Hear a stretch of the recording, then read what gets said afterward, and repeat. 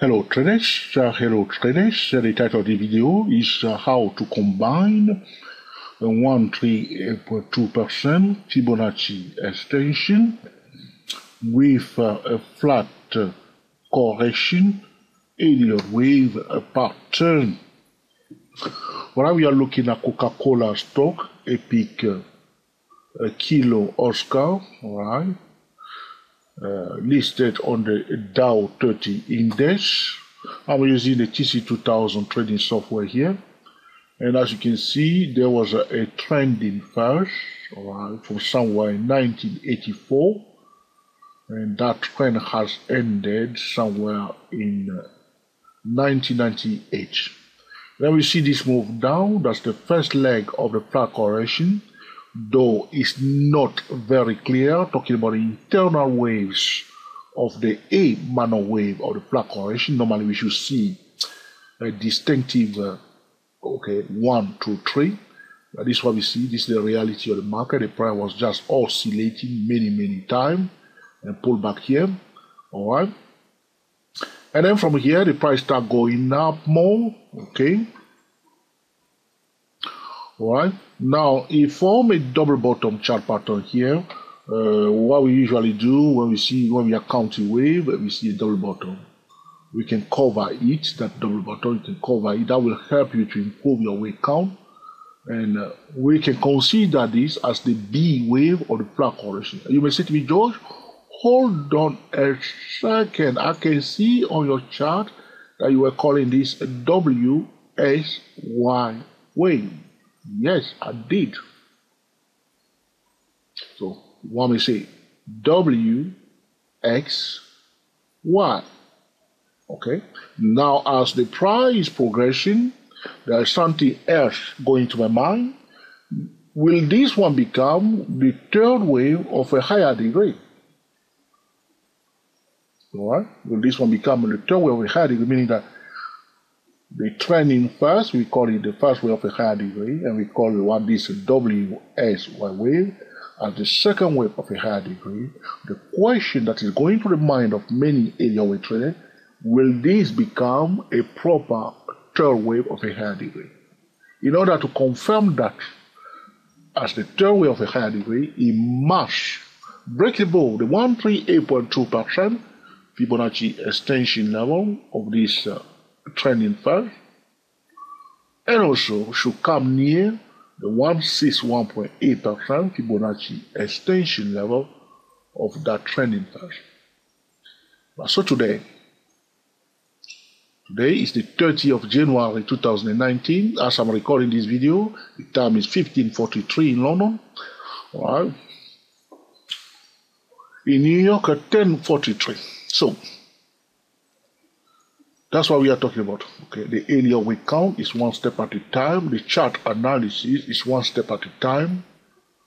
We want to have a bit of idea what is likely to happen. Also, probability if this extended more and become a totally impulse wave. It doesn't look like impulse wave right now. You see, blah blah blah. It's consolidating. That's why I'm thinking more of a flat correction, a gigantic flat correction. Talking about the expanded flat correction, the B wave, the B manner wave of the flat correction can push the price all the way to the 138.2% Fibonacci extension level of the trending first or the motive wave. So we are that 138.2% Fibonacci extension level is somewhere up there. We cannot see on this chart now. We cannot see it somewhere up there. Okay. So as I'm looking at this structure happening here, it doesn't look to me like an impulse wave. We are thinking of what?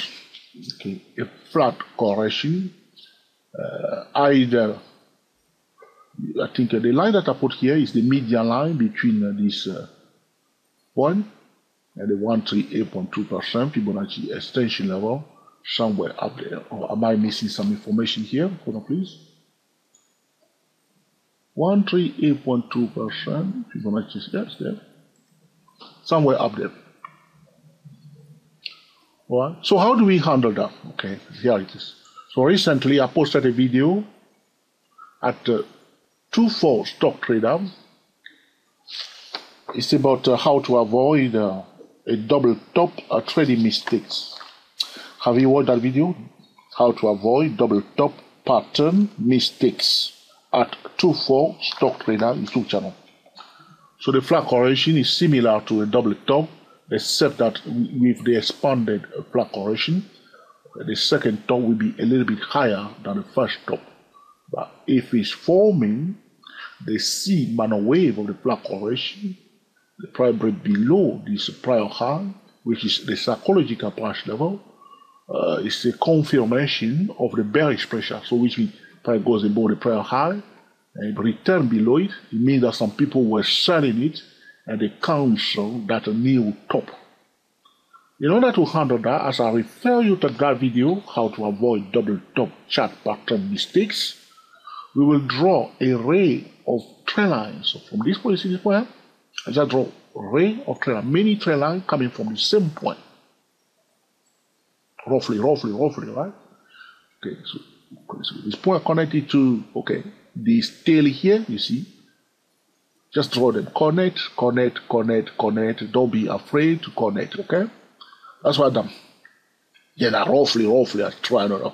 Okay, so draw another line here, connecting, okay. Roughly, this point. And this one here. Okay, so do exactly the same thing. Why? Because practically speaking, anything is possible. So in order to get paid, in order to make excellent technical trading decision, one must map out the chart. So can you get one point here, connect it to this low here. And we have the third line there, and the fourth line connected to the same point here, roughly to this low here. All right, and this one here, we connect this point to this low here. This is how I draw that ray of trend line, roughly. There it is. Why do we need to do that? That's a very good question, because in order to make the decision, we want to trade on the edge of a trend line, on the edge of a hot spot trading zone, which are the intersection between the horizontal key level and trend line. Hot spot trading zone right there, all right. Hot spot trading right there, all right. And so on and so on. You can see now, we see those array of trend line has been very useful. Yes, we see that. There it is. It breaks the ball. Retest this one here. Okay. Breaks the ball. Retest again. You see. So do you think that the computers know that there is a trend line there? They know. See, there's another intersection. And this is a hot spot trading zone, intersection between horizontal key level, trend line. Break a ball, retest a hot spot trading zone. Boom, up. Breaks a ball, retest a trend line. It's going on all over the place. So I can go on and on. See again, that key level. If you push it down a bit to the closing price, I'm talking about the resistance here, you may call this zone again a hot spot trading zone, intersection of horizontal key level and the trend line. It's happening all over the place. And the computers can detect that, and they will be looking for high probability trading setup on here, those key level. So at this junction, one can say, all right, we may have a proper third wave that remains to be seen at this point in time. It doesn't look like it. All right. Another trader may say, George, it may end up being a flat correction. We are now in the B wave. George, you are the man. The price may not confirm it. It may confirm it. It may confirm it partially. It may fully confirm. All we do, how do I get something out of that decision that I'm making? Trade on the edge of the trader. So this is what we are saying to trader. You can continue to go up and down. You see, they go blah. And then you say, oh, George, you say flat correction, what is it? So if it's going to come down to form the C wave, you break below one of those, a trader, break below, retest, break below, retest. And then we continue to draw. If it's happening and we see more tail, we will draw more line here to connect those support and have more line here. But one more thing that before I wrap it up is that which I said before, between the two trend lines. There's what? A media line. I'm speaking like this to get your attention, all right? Don't think that, Joel, you are crazy or not. When I change my voice a bit, it's to get your attention. You say, Joel, what is he talking about? Between two trend lines, you have media lines. So you see, I don't want to draw them all. Just remember them. And one more time, my friend, nothing can stop you to project the angles between two trend lines. I talked about this before, but sometimes traders know, but sometimes they forget to do that, okay, all the time. Powerful. See that between the two red lines, we're projecting down vertically on the same line. Vertical must be the same line on the vertical line, not on the side, on the left. It's where I brought it, pushing down vertically. And then I can just draw another line from this point, very popular point. And again, that's the projection of that angle there vertically. Some people may say, Joe, that's completely wrong. Oh, you can use another. No, I want to keep it very simple and move on very fast. So play with it and let me know how you found it. So this will conclude our discussion today about how to combine 138.2% Fibonacci extension with a flat correction Elliott wave pattern. If this video has been truly useful to you, please let us know by giving us your beautiful thumbs up. If you think that, Joe, this is another blah repackaging, okay, same thing, but I will say to you, it's about analyzing Coca-Cola stock. All right, and also share with traders few tips and tricks when they are counting wave, when they are dealing with the flat correction, how they combine the ray trend line with the Elliott wave count, how they can improve the technical analysis. However, if you think this is an essential tutorial that can help other Elliott wave traders, feel free to share with your friends on Google+, Twitter, Facebook, and Tumblr. Sometimes I post videos first on Facebook. My Facebook page is stochastic-MACD. Subscribe to our YouTube channel, 24 Elliott Wave. Subscribe today. And be sure to click on the notification bell so anytime we record a new video, you will be the first person to be notified.